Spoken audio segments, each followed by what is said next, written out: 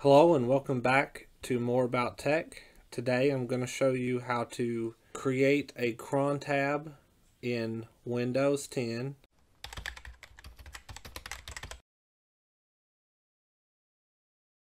Windows 10 calls it a scheduled task. There's many things you can do with this, such as running a PHP script.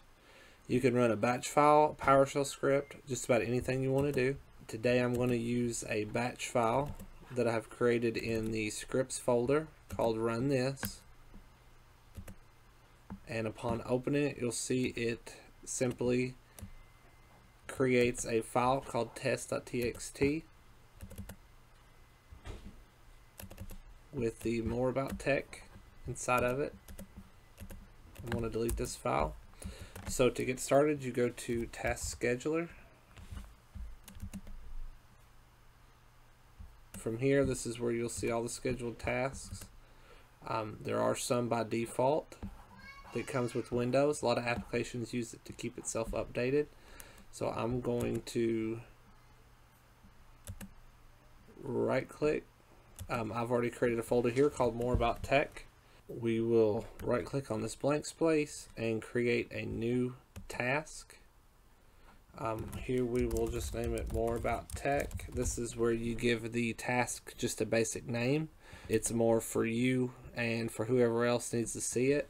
Typically, so this is who the task runs as. Typically I change it to system because it has the privileges that it needs on the local system usually, and it seems to be cause less problems.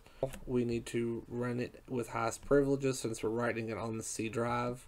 It requires admin privileges. So triggers are triggers that trigger the job to start. You have many different options, such as on a schedule, in other words, daily, weekly, at startup, a lot of different options there. If you just want to run the job one time, then you would schedule it here to run one time. If you want it to run every day, then you would schedule it here. If you notice, it doesn't have an option to repeat the task every 5 minutes. But if you come down here, click daily, tell this to start at 12 noon, 12 a.m., then you can tell the task to repeat every hour. So this will run the task every hour on the hour. You have options for 5 minutes, 10 minutes. Well, if you need every 1 minute, something that I learned is you can actually go in here and change it to every 1 minute. But for now, we'll just leave that off. You can stop the task if it runs longer than so many minutes or days to ensure that it doesn't, if something hangs up. So we'll just tell it to run daily at midnight. Actions are things that you want to do in this scheduled task. You can have multiple actions configured. You can, really the only thing you can do here is start a program.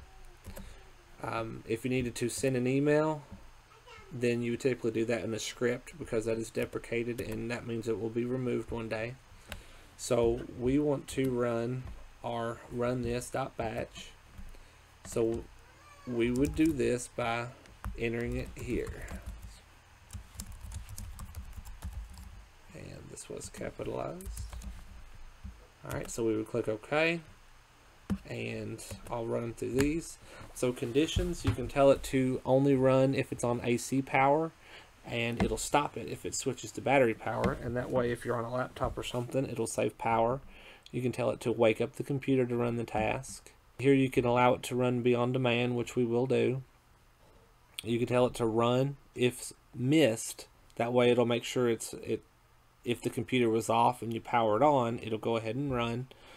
This also works with Windows Server, and this is a good way to do a lot of jobs if you need them to be automated. You can tell it to only run. I don't know why this is in two different places. If the task fails, you can tell it to restart. Here you can tell it if a task is already running, what to do in that instance. So if you want to start a new instance at the same time, if you want to queue it up, or if you want to stop the currently running instance.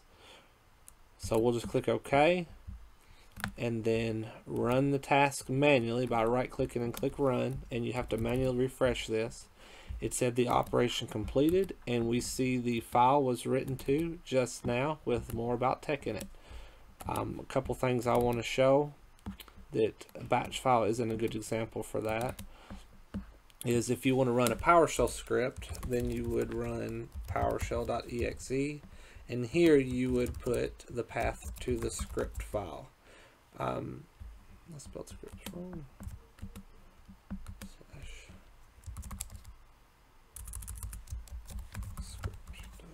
/script.ps1. And this, you have to, PowerShell runs the file, the script. So you have to say you want PowerShell to run this script. This right here starts in, so if it has dependencies of another file in that folder, then you will need it to start there, or you can in the script point directly to that folder. So that would run a PowerShell script. If you needed to run PHP, then you would point this to your PHP file,